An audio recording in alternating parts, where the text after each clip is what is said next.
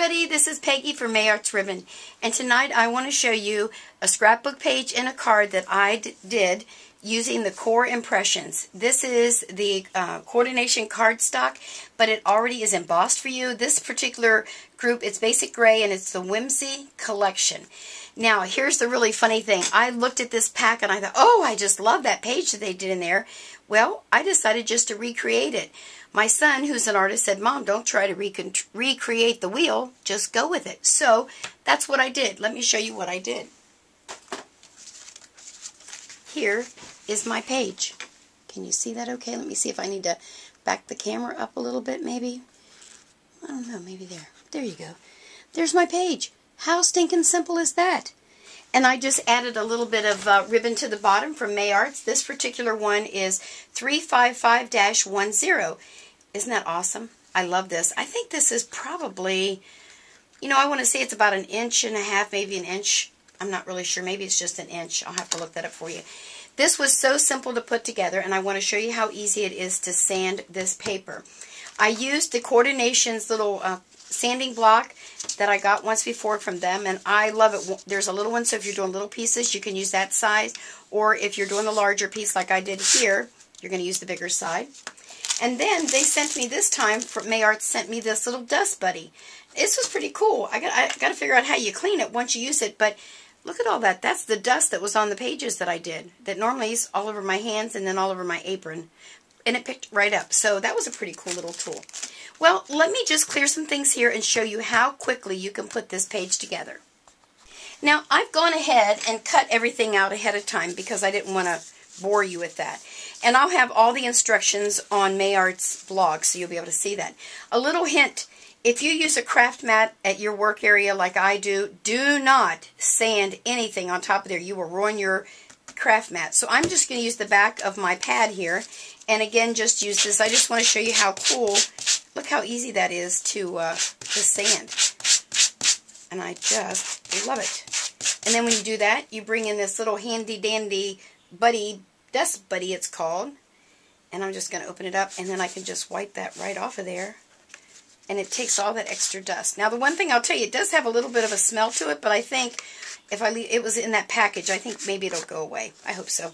So there's one. So I'm just going to go ahead and sand all these. I love the pink. Now, I'm not a pink person, but check out how great this one. Actually, I should be using the little one. It'd be easier for me. Look at that. Let me bring that in a little closer. So see, it's already embossed. I didn't have to get any embossing folders out. I didn't have to get out my Cuttlebug or my Big Shot. It's already embossed for me. Now, in this particular pack, there's 4 different designs. One's called Simon, one's called Cotton, the Dot Line, and this one's called Sarsaparilla. The one that I have here, the little circles. The one I did before this green one was called Cotton. So they give them little names, and you'll be able to figure all that out. So let me just sand this real quick again for you and show you how quick I put this page together. Now, these squares were cut 3 by 3 because I am going to do a 12 by 12. Excuse me. However, I don't know if you found this to be true in any of your paper, but when I get my base 12 by 12, depending on the brand, I've never had that problem with basic gray, but depending on the brand, sometimes a 12 by 12 isn't really 12 by 12.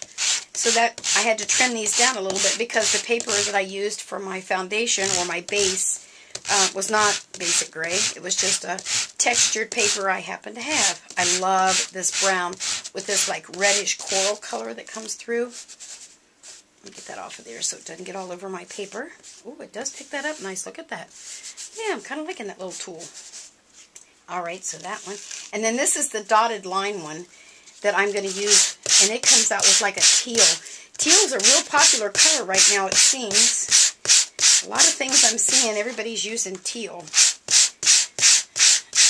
So there you are. Look how easy that did. And then I'm just going to take my little dust buddy and wipe up all my dust. Wipe off my piece of paper. Alright, let me clear this off, and we're going to assemble this page. Well, we are ready to assemble our page. Now, what I did, I had some extra strips of the black and teal, so I just cut it to give a border here. And I'm just going to use my ATG gun, and I'm just going to go right to the edge. Now, on my original one that I did run it over to the sewing machine and did a little stitching on there for it. I won't do that for you because you don't need to see me sew on my sewing machine. You know how to do that maybe. And yes, it's the same sewing machine that I use for sewing fabric because I don't make tailored clothes. I just sew. And if I need to change the needle, well, then I'll just change the needle. All of my things I have are tools. So there's that part. So there's that. Now, what I did here is I kind of eyeballed, because I don't know if you've watched any of my other videos, I do not measure most of the time. Because, again, this paper was not a 12 by 12. So, and I know I cut these pretty darn straight. So I know it's got to be the base paper. Let's see, maybe we'll go. All right there. I think we're going to go there. So we'll just tape that. I'm really excited. I guess some of you might be wondering, boy, she's had to make 2 of those pages. Well, I have 7 grandchildren. And years ago, I used to make everybody their own individual page, which meant, yes, 7 different ones for the same occasion. And at Christmas, we pull out all of the books that I've done, and the children sit and look at them, at their books. Everybody has their own. Well, one child said, I don't have a page like that. That ended me making 7 different ones. I started making everybody's page the same, and it worked out just fine, so nobody felt slighted. So there you go. I'm going to stick that right there.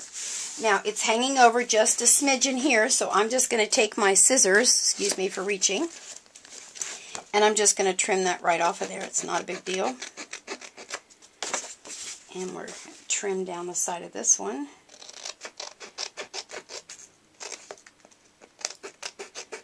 There we go. And then the final thing to do on this one, well, not really the final. The next thing I'm going to do is to add my ribbon. And again, this is 355-10, and it's the polka dotted, and I'm just going to run a piece of adhesive right across there. And then I will put a piece of Scotch tape on the back. And I'm going to leave a little bit of a opening there, like that. And just for now, I'm going to go ahead and put a little bit of adhesive there just because I need to.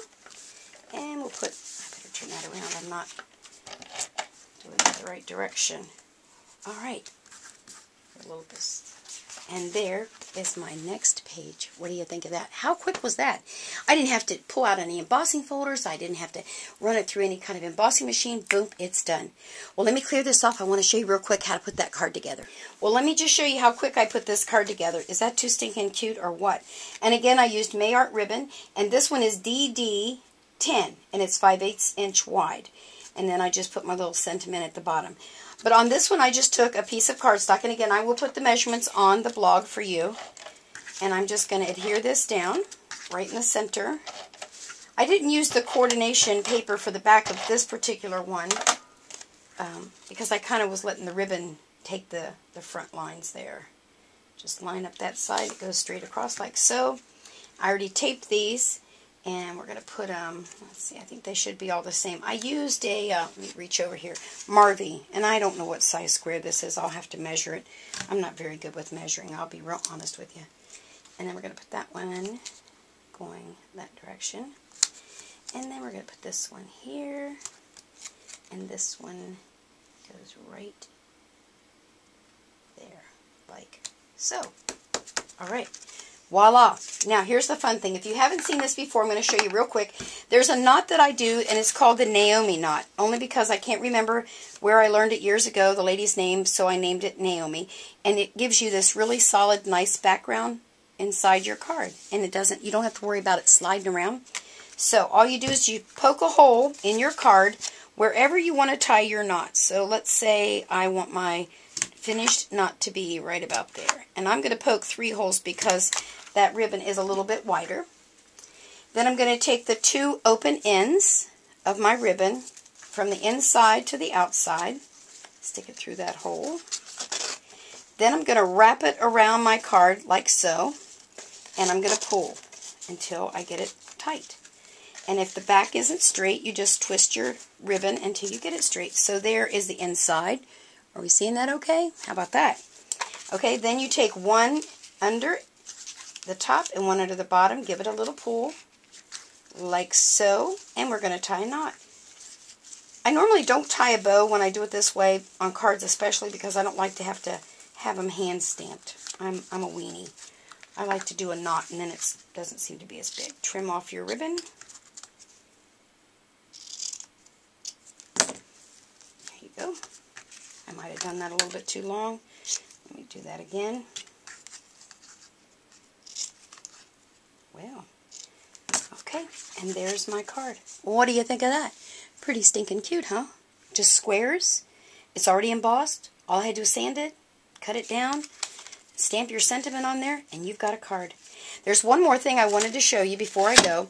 They also have neutrals cardstock. Now, this is not embossed already. This has a really nice texture, so you would have to have an embossing folder, but I wanted to show you how nice it embosses. Look at that. Isn't that wonderful?